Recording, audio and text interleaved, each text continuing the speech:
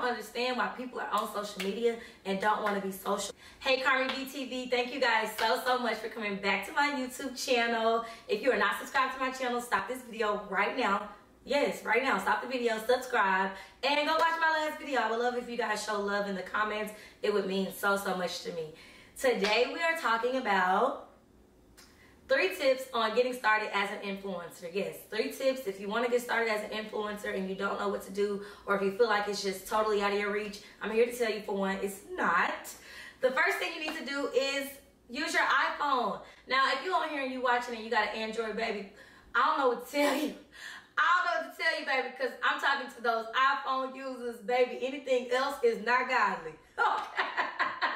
Oh! But if you got an iPhone, which most people do, use your iPhone, set the iPhone up, figure out the settings that you need to have your iPhone on to get the best quality content, and start creating. Do not let the fact that you may not be able to afford a photographer deter you from creating content. Use your phone.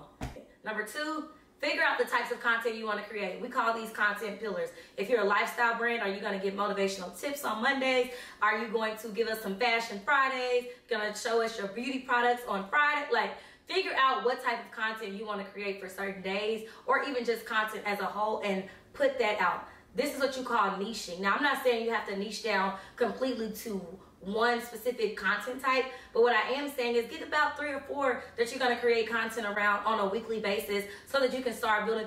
Last but not least, number 3 is start being social. I don't understand why people are on social media and don't want to be social. As an influencer, especially one that's just starting out, it's super important for you to be responding back to comments, responding back to DMs, also being social with those people that you're following.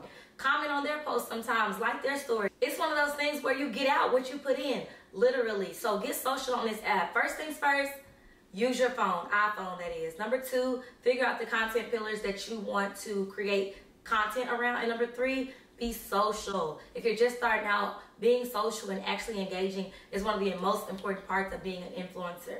So if you like videos like these, comment below. Let me know a topic that you want me to bring to you guys. And as always, I hope this brought value to you. See you on the next one. Love y'all.